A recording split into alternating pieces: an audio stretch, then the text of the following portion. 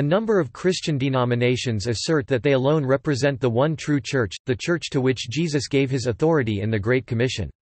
The Catholic Church, the Eastern Orthodox Church, the Oriental Orthodox Communion and the Assyrian Church of the East each understands itself as the one and only original Church. The claim to the title of the one true Church relates to the first of the four marks of the Church mentioned in the Nicene Creed, one, holy, Catholic, and Apostolic Church. The concept of schism somewhat moderates the competing claims between some churches. One can potentially repair schism. For example, the Catholic and Eastern Orthodox churches each regard the other as schismatic rather than heretical. Similarly, a number of groups, such as the Church of Jesus Christ of Latter-day Saints (LDS Church), view apostolic succession as an essential element in constituting the one true Church, arguing that it has inherited the spiritual, ecclesiastical and sacramental authority and responsibility that Jesus Christ gave to the apostles. Other groups, such as Iglesia ni Cristo, believe in a last messenger doctrine, where no such succession takes place. A few believe they have restored the original Church, in belief or in practice. The Seventh-day Adventist Church regards itself to be the one true Church in the sense of being a faithful remnant. Many mainstream Protestants regard all baptized Christians as members of the Christian Church. This belief is sometimes referred to by the theological term, invisible Church.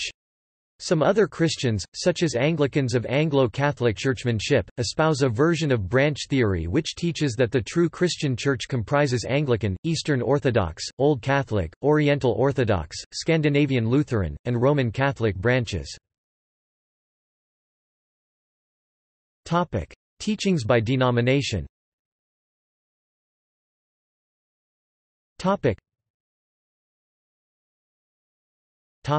Catholicism.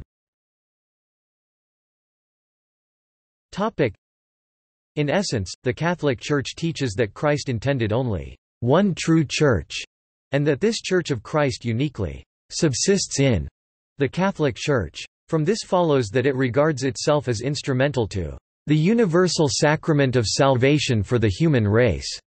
According to the Catechism of the Catholic Church, Catholic ecclesiology professes the Catholic Church to be the sole Church of Christ, e.g. the one true Church defined as one, holy, Catholic, and Apostolic Church, in the four marks of the Church in the Nicene Creed. This teaching was originally formulated at the Council of Nicaea AD 325, at which time the Apostles' Creed, the basis for the Nicene Creed, had been ratified. The Church teaches that only the Catholic Church was founded by Jesus Christ, who appointed the 12 apostles to continue his work as the Church's earliest bishops. Catholic belief holds that the Church is the continuing presence of Jesus on earth, and that all duly consecrated bishops have a lineal succession from the apostles. In particular, the Bishop of Rome, the Pope, is considered the successor to the apostle Simon Peter, from whom the Pope derives his supremacy over the Church. The Church is further described in the papal encyclical Mystici Corporis Christi as the mystical body of Christ.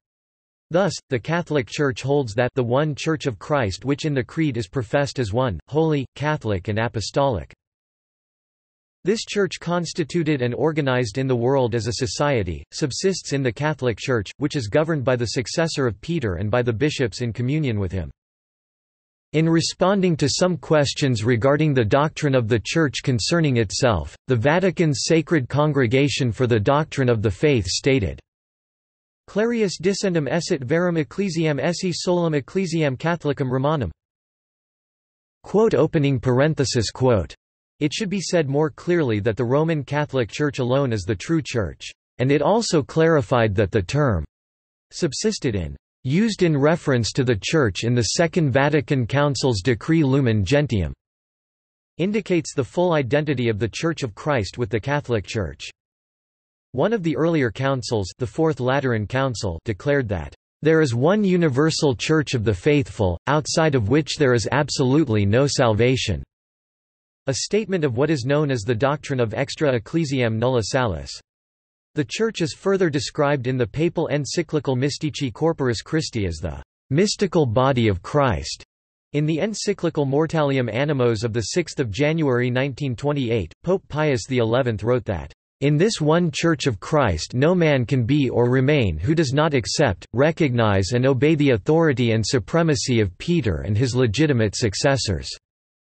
And quoted the statement of Lactantius, "The Catholic Church is alone in keeping the true worship.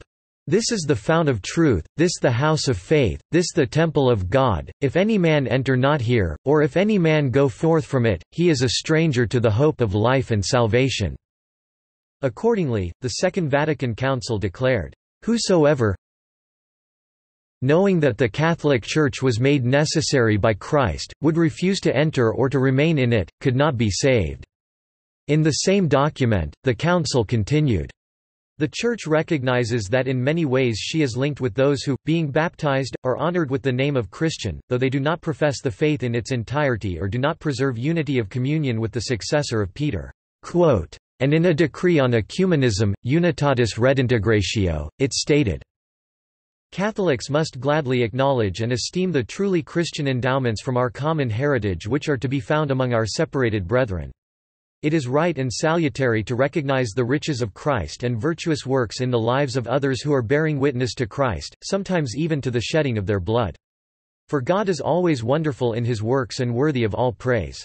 The Church teaches that the fullness of the means of salvation exists only in the Catholic Church, but the Church acknowledges that the Holy Spirit can make use of ecclesial communities separated from itself to impel towards Catholic unity and thus bring people to salvation in the Catholic Church ultimately. It teaches that anyone who is saved through the Catholic Church, but that people can be saved ex voto and by pre-baptismal martyrdom as well as when conditions of invincible ignorance are present, although invincible ignorance in itself is not a means of salvation. Roman Catholic theology considers formal schismatics to be outside the Church, understanding by formal schismatics persons who, knowing the true nature of the Church, have personally and deliberately committed the sin of schism. The situation, for instance, of those who have been brought up from childhood within a group not in full communion with Rome, but who have Orthodox faith, is different. These are considered to be imperfectly, though not fully, members of the Church. This nuanced view applies especially to the churches of Eastern Christianity, more particularly still to the Eastern Orthodox Church. Eastern Orthodoxy. The Eastern Orthodox Church has identified itself as the one, holy, Catholic, and Apostolic Church in, for instance, synods held in 1836 and 1838 and in its correspondence with Pope Pius IX and Pope Leo XIII. Some Orthodox hold that there can be a kind of imperfect participation in the Church by those not visibly in communion with it. This is most famously expressed by Bishop Kallistos of Dioclea. "We can say where the Church is, we cannot say where she is not." Lutheranism. The Augsburg Confession found within the Book of Concord, a compendium of belief of the Lutheran churches, teaches that the faith is confessed by Luther and his followers as nothing new, but the true Catholic faith, and that their churches represent the true Catholic or universal Church. When the Lutherans presented the Augsburg Confession to Charles V, Holy Roman Emperor in 1530, they believed to have showed that each article of faith and practice was true first of all to Holy Scripture, and then also to the teaching of the Church Fathers and the Councils. Lutheran theology therefore holds that there can only be one true visible Church. Of this our Catechism speaks in question 192. Whom do we call the true visible Church? Answer: the whole number of those who have, teach and confess the entire doctrine of the Word of God in all its purity, and among whom the sacraments are duly administered according to Christ's institution. That there can be but one true visible Church, and that, therefore, one is not just as good as another stands to reason because there is only one truth, one Bible, one Word of God. Evidently that Church which teaches this truth, the whole truth, and nothing but the truth, is the true visible Church. Christ says John chapter 8, 31. 32. If ye continue in my word, then are ye my disciples indeed, and ye shall know the truth, and the truth shall make you free. Again Christ says Matt 28, 20. Teaching them to observe all things whatsoever I have commanded you. Whatsoever he has commanded us, his word, and nothing else, we should teach. And again, all things which he has commanded us we should teach. That, therefore is the true visible church which does this. But that all visible churches do not this is plain from the fact that they do not agree among themselves. If every church would teach the whole truth and nothing but the truth as God has revealed it, there could be no difference. So, then, by calling other denominations churches, we do not mean to say that one church is just as good as another. Only that one is the true visible church which teaches and confesses the entire doctrine of the Word of God in all its purity, and in whose midst the sacraments are duly administered according to Christ's institution. Of all churches, this can only be said of our Lutheran Church. Laestadian Lutherans, in particular, emphasize this belief. Baptists. Many Baptists, who uphold the doctrine of Baptist successionism, also known as landmarkism, argue that their history can be traced across the centuries to New Testament times, and claim that Baptists have represented the true church that has been present in every period of history. These Baptists maintain that those who held their views throughout history, including the Montanists, Novatians, Paterines, Bogomils, Paulicians, Arnoldists, Henricians, Albigenses, and Waldenses, were persecuted for their faith, a belief that these Baptists maintain to be grand distinguishing mark of the true Church. In the introduction of The Trail of Blood, a Baptist text that explicates the doctrine of Baptist succession, Clarence Walker states that, "The history of Baptists, he discovered, was written in blood. They were the hated people of the Dark Ages. Their preachers and people were put into prison and untold numbers were put to death." J. M. Carroll, the author of the said text The Trail of Blood, also appeals to historian Johann Lorenz von Mosheim, who stated, "Before the rise of Luther and Calvin, there lay secreted in almost all the countries of Europe persons who adhered tenaciously to the principles of modern Dutch Baptists." Walter B. Sheridan, the founding executive director of the Center for Baptist Studies at Mercer University, writes that the theology of landmarkism, which he states is integral of the history of the Southern Baptist Convention, upholds the ideas that only Baptist churches can trace their lineage in uninterrupted fashion back to the New Testament, and only Baptist churches therefore are true churches. In addition, Sheridan writes that Baptists who uphold successionism believe that only a true church, that is, a Baptist church, can legitimately celebrate the ordinances of baptism and the Lord's Supper. Any celebration of these ordinances by non-Baptists is invalid. Baptists who uphold this ecclesiology also do not characterize themselves as being a Protestant church due to their belief that they did not descend from those churches that broke away in protest from the Church of Rome. Rather, they had enjoyed a continuous historical existence from the time of the very first church in the New Testament days. These views are generally no longer widely held in the Southern Baptist Convention, although they are still taught by some Southern Baptist churches and many independent Baptist churches, Primitive Baptists, and some congregations affiliated with the American Baptist Association. Anabaptists.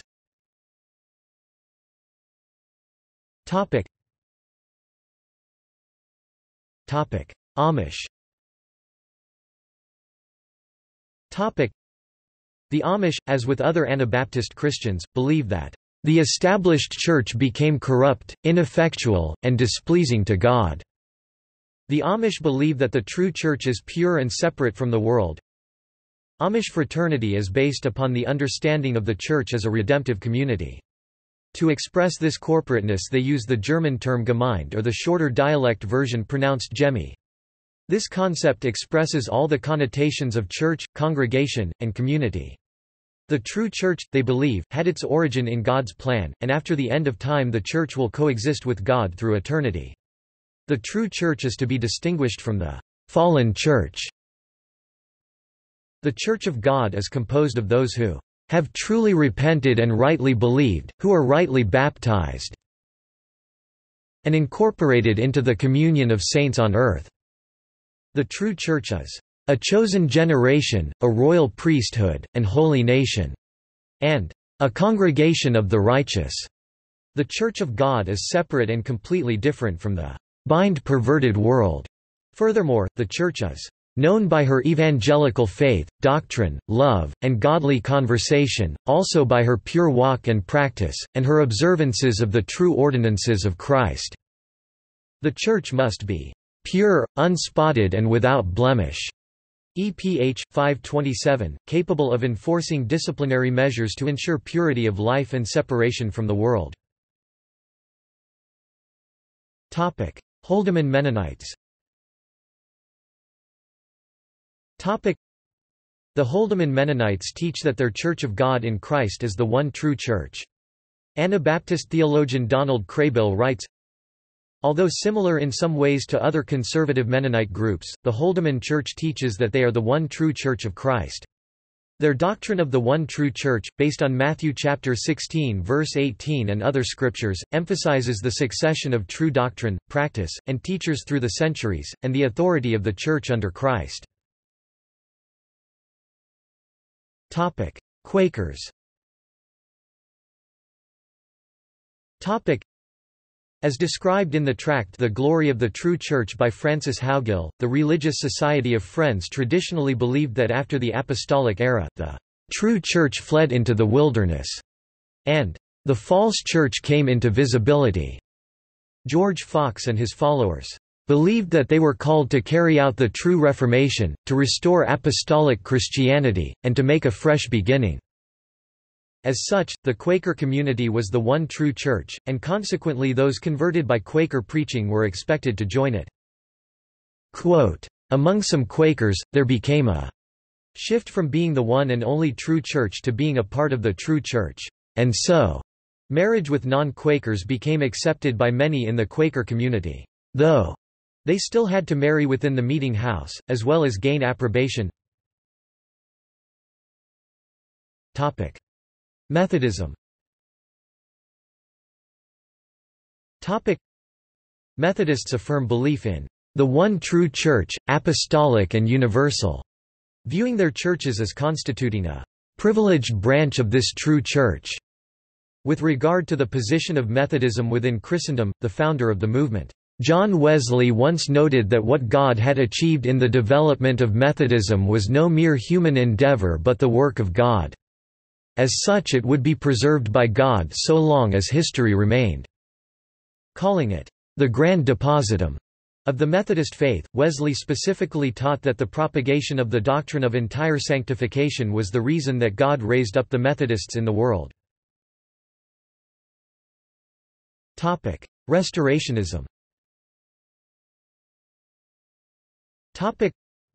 Restorationism is a broad category of churches, originating during the Second Great Awakening, that characterize themselves as a return to very early Christianity after the true faith was lost in a great apostasy. Prominent among these groups are the Churches of Christ Stone Campbell movement and the Latter-day Saint movement Mormonism. The idea of restoration was a popular theme of the time of the founding of these branches, and developed an independent expression in both.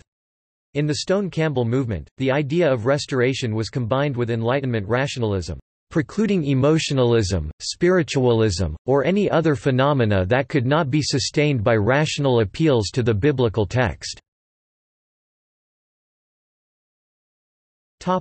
Seventh-day Adventist Church. The Seventh-day Adventist Church (SDA Church) holds itself to be the one true church. It specifically teaches that it is the final remnant of his true church spanning the centuries. Seventh-day Adventist eschatology promulgates the idea that in the end times, there will be an growing opposition between the true church and the apostate church. According to Seventh-day Adventist theology, these apostates are referred to as Babylon, which they state is an amalgam of religions including other Christian denominations that worship on the Lord's Day Sunday rather than the Sabbath Saturday. The SDA Church, in their view, has drawn substantially on the biblical text, especially the books of Daniel and Revelation, to argue for its own status as the true remnant church which has a divine commission both to exist and to preach its apocalyptic message to the world at large. Latter-day Saint movement. In 1830, Joseph Smith established the Church of Christ as a restoration of original Christianity, and in 1831 declared it to be the only true and living church upon the face of the whole earth. Smith later reported that during his first vision in his teenage years, Jesus had told him that all churches that then existed were all wrong, and that all their creeds were an abomination in his sight. The Latter-day Saints combined their religion with the spirit of 19th-century Romanticism, and, as a result, never sought to recover the forms and structures of the ancient church as ends in themselves, but sought to restore the Golden Age, recorded in both Old Testament and New Testament, when God broke into human history and communed directly with humankind. The predominant organization within the movement is the LDS Church, which continues to teach that it is the only true and living church upon the face of the whole earth. The Church teaches that all people who achieve the highest level of salvation must be baptized into the LDS Church. However, those who missed that opportunity in their lifetime may be included through a proxy baptism for the dead, in which a worthy Mormon is baptized on their behalf inside a church temple. Most other Latter-day Saint churches claim to be the rightful continuation or successor of the Church Smith established and therefore claim to be the one true church. However, the Community of Christ, the second largest Latter-day Saint church, has recently de-emphasized this belief in favor of a position that the Community of Christ is part of the whole body of Christ. The Church's canonized Doctrine and Covenants continues to contain the declaration that the Church is the only true and living Church. Iglesia ni Cristo. The Iglesia ni Cristo Inc., like other restorationist groups, believes that it is the one church founded by Jesus. Adherents hold that the Iglesia ni Cristo, Church of Christ, in Tagalog, is the only true Church of Jesus Christ as restored through a human instrument, Sugo Felix Manalo. The Church recognizes Jesus Christ as the founder of the Christian Church. Meanwhile, its re-establishment is seen as the signal for the end of days. They believe that the Church was apostatized by the 1st or 4th century due to false teachings. The INC says that this apostate church is the Roman Catholic Church. Fear not, for I am with you, I will bring your descendants from the east, and gather you from the west. I will say to the north, give them up, and to the south, do not keep them back. Bring my sons from afar, and my daughters from the ends of the earth. Members believe that the Iglesia ni Cristo is the fulfillment of the passage above. Based from their doctrines, ends of the earth pertains to the time the true church would be restored from apostasy, and east refers to the Philippines where the Church of Christ would be founded. The INC teaches that its members constitute the elect of God, and there is no salvation outside the INC. Faith alone is insufficient for salvation. The Iglesia ni Cristo says that the official name of the true church is Church of Christ.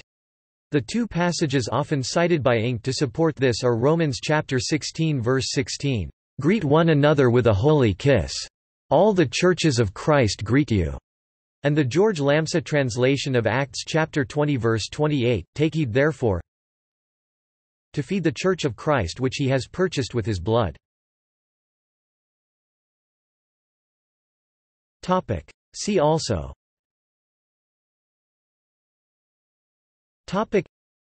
Extra Ecclesiam Nulla Salus, Great Church, One True Faith, Religious Exclusivism. References.